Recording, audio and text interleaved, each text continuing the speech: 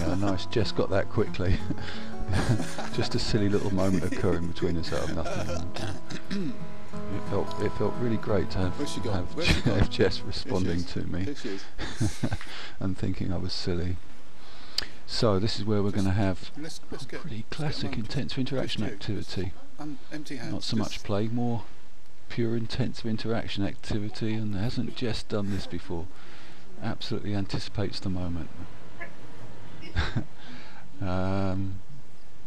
Absolutely cued in straight away. Oh, what's that? What was that?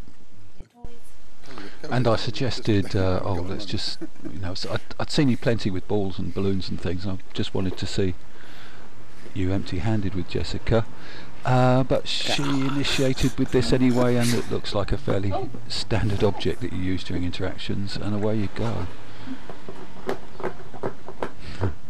Like I said, I want to use this. I'm going to use it in training. I'm going to put it up on YouTube if that's okay.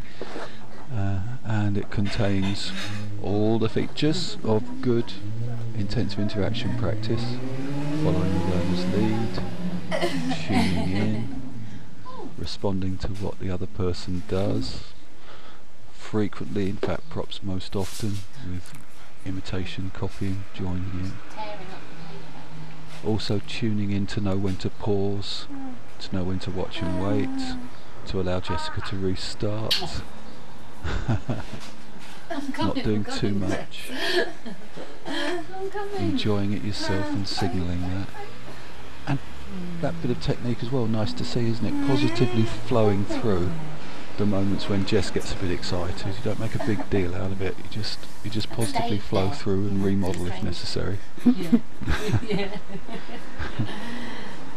There's running commentary in it as well, with use of speech.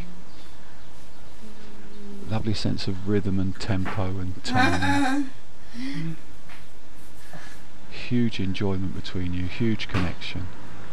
Look at the extended face-to-face moments, and Jess, somehow this switches her on and takes her up even more than the games in the park.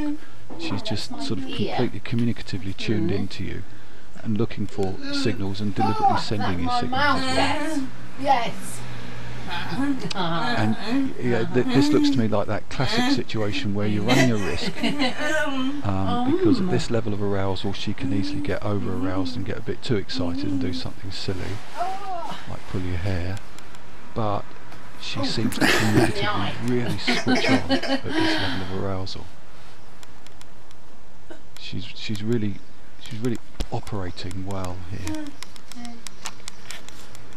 And perhaps she knows to take a little time out. Perhaps she realises she's got to take herself down just a little bit.